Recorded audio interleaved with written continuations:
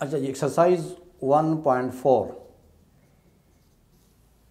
Question number 1, show that which of the following matrices are conformable for multiplication. Show that which of the following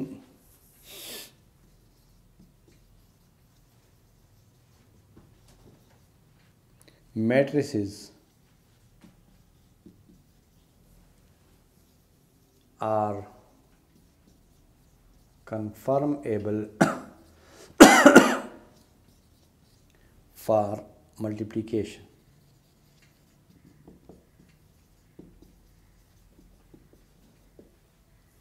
Number 1, A is equal to AB. Number 2, B is equal to PQ.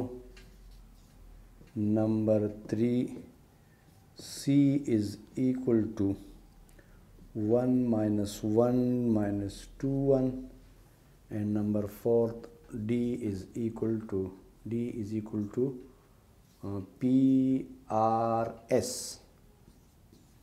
अच्छा, अब इन matrices के बारे में ये है कि आप बताएं कि कौन कौन से मैट्रिसेस मल्टीप्लाई हो सकते हैं, यानी किन किन मैट्रिसेस का इन चारों में मल्टीप्लिकेशन जो है पॉसिबल है या मल्टीप्लिकेशन के लिए ये होल्ड गुड हैं।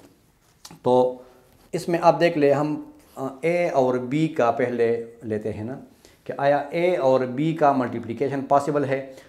तो मल्टीप्लिकेशन के लिए मैंने बताया है कि अगर फर्स्ट मैट्रिक्स के number of columns second matrix के नंबर ऑफ रोज के इक्वल हो तो तब मल्टीप्लिकेशन हो सकता है।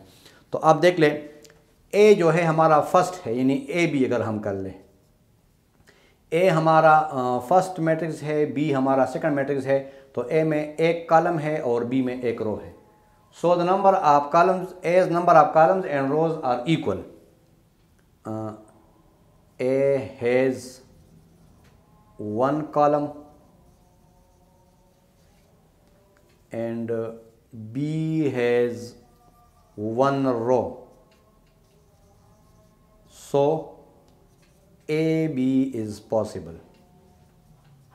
AB पॉसिबल है, ठीक है, क्योंकि दोनों ए में जितने कॉलम्स हैं तो बी में उतने रोज हैं। दूसरी बात इसमें है, ए और डी का हम लेते हैं,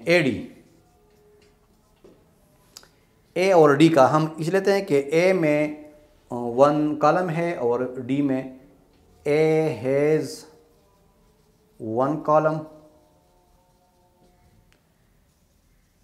and D has one row, so A D is possible.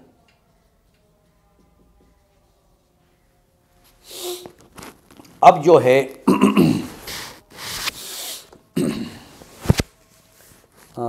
ए और बी पॉसिबल है, ए और डी पॉसिबल है। अब देखो, बी में टू कॉलम्स है, B C, B has two columns